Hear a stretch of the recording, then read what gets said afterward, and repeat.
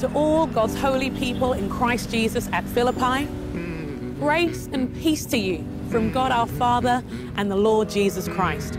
I thank my God every time I remember you. In all my prayers for all of you, I always pray with joy, that he who began a good work in you will carry it on to completion until the day of Christ Jesus.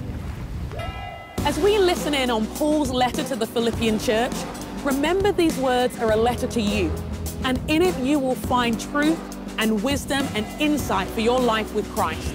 Paul has been so transformed by Christ's love. He says in verse 21, "For me to live is Christ and to die is gain."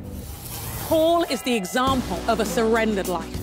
Paul speaks to the Philippians and us when he reminds us that Jesus is worth every piece of our lives, reminding us that we can live for Jesus wholeheartedly, even when we're surrounded by hostility.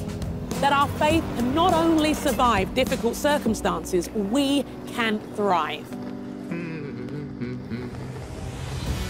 This letter is about Jesus, that nothing compares to Jesus, that no one compares to Jesus, that he is not just worth believing in, he is worth following, laying down your life for. Press on in your relationship with Jesus.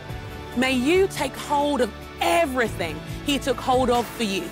May he who began this amazing work in you bring it through until completion. And may the grace of the Lord Jesus Christ be with your spirit today and always. So be it. Amen.